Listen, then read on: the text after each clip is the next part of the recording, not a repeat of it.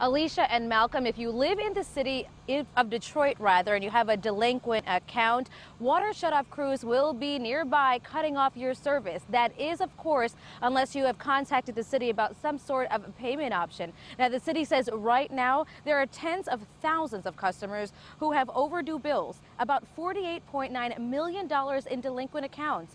The Detroit Water and Sewerage Department says they do have customers currently in payment plans, but want more people to contact them if they need help. We're told the Detroit Water Department delivered about 3,000 shutoff notices to households earlier this month, giving them 10 days to make arrangements to pay their bill or get their service cut. Now, those who oppose the shutoffs say it will lead to unsanitary living conditions, especially in those homes where children are. Now, last year, the shutoffs, about 27,000 from January to September, prompted protests, even getting the attention of the United Nations.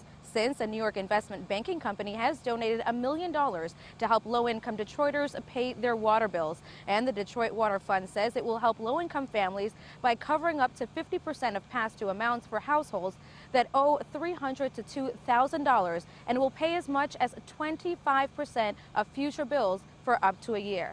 Now, bottom line, if you have a delinquent account, contact the city right away to set up some sort of payment option, or your water will be cut off effective today. We're live in Detroit this morning. Jennifer Bisram, 7 Action News.